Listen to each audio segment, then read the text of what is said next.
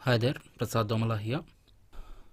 Today I came across a situation where my Linux virtual machine went out of disk space while exploring some other product on the machine. My initial disk size was 30 gigs, but after installing a couple of disk-hungry Oracle products, all that space was used up and I ended up increasing the size and repartitioning the virtual hard disk. Let me show you how I did that quickly. This is my virtual machine settings screen, and as you can see my max disk size is 30 gigs. I will add another 10 GB and make it 40 GB in total. So to do that, you need to click on expand here and give the size of the disk. In my case, it's 40 GB and click on expand. Now you will get the confirmation that the disk was successfully expanded, but you must repartition the disk to use that new disk space. Click OK here. Let me log into VM as root.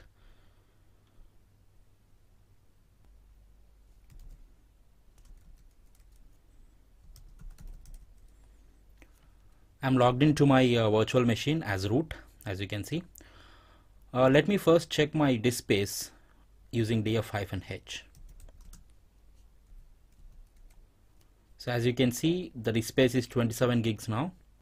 And let's see the actual disk size using fdisk. So that would be fdisk-l. So here you can see the total disk space. And the disk name is dev-sda. Let's create a new partition now. You can do it using fdisk command and then your disk name, that is dev-sda. And now it will ask you to provide the command. So if you are not aware of the commands, you can always type m. It will list down all the commands. In our case, it would be add new partition. So I am typing in n. And it will ask you the type of the partition, whether it's extended or primary. In our case, it would be primary. So P. And as you can see, it automatically selected partition 4 because the first 3 partitions are already used. SDA1, SDA2 and SDA3. So our new partition number will be 4. And you can accept the first cylinder as well as the last cylinder. You just press enter. Now you need to select the partition and change its type. So to select the partition, you need to type T and then provide your partition number. That would be 4 in our case. And then you need to provide the hex code for the partition type. So to get the list of the hex codes, you can always type in L and then it will give you the list of all the hex codes. In our case, it would be Linux LVM. So the hex code would be 8E. So type in 8E. Now we have specified the type of our partition. And then you need to write all these changes or save all these changes. For that, the command is W. So now you have written all these changes to the partition table. Now your new partition is created. It's time to extend your physical and logical volumes. But before that, you need to reboot your system once. So let me reboot my system and come back quickly.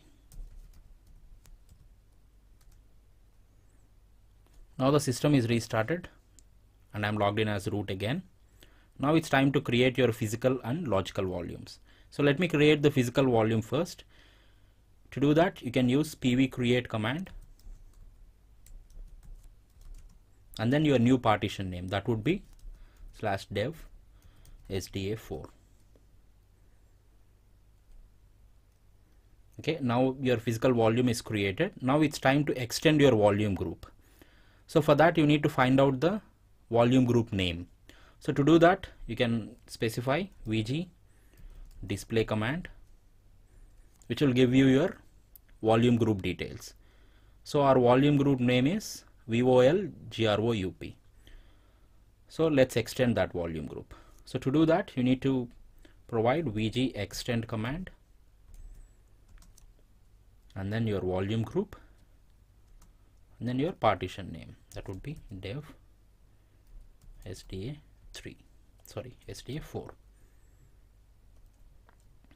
Okay, your volume group successfully extended now. Now it's time to extend your logical volume. So to get the logical volume path, you can specify LV display.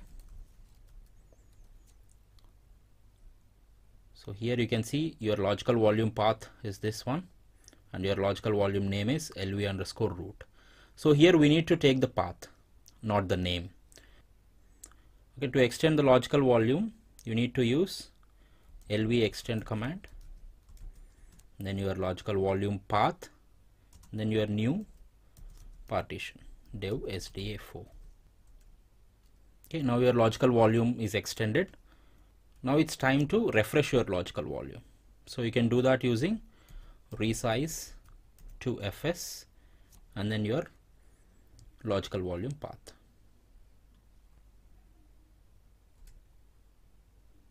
Okay, now your logical volume is refreshed. Now you can check your new disk space using df-h command. As you can see, our disk space is increased by 10 GB. And that's how you increase your virtual hard disk size on your VMware. Please check my blog for all the commands I used in this video. I'll leave the link in the description. Hope you all liked the video and found it helpful. If you did, please give me a thumbs up and subscribe to my channel for more technical videos like this one. Thanks for watching. See you in the next one then. Bye.